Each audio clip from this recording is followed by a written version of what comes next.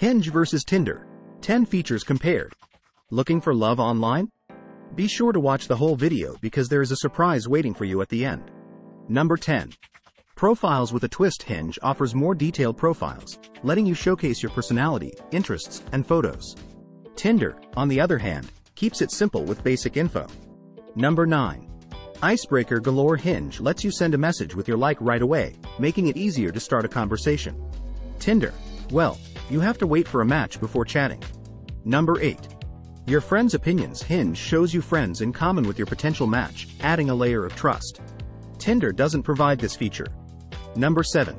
Swiping styles. Tinder is all about swiping right or left. Hinge offers more interactive swiping with likes and comments. Number 6.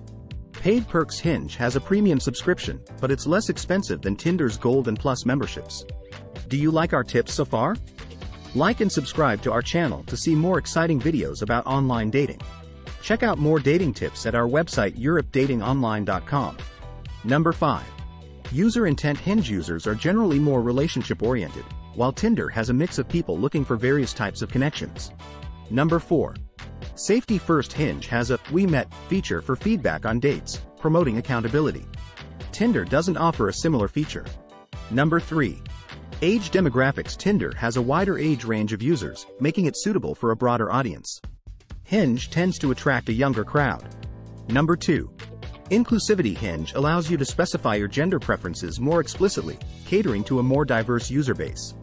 Tinder offers less flexibility in this regard. Number 1. Location matters. Tinder's larger user base means it's available in more remote areas. Hinge may have fewer users in certain regions. Surprise! You can join our free international dating sites without payment. Find the link in the description and comments.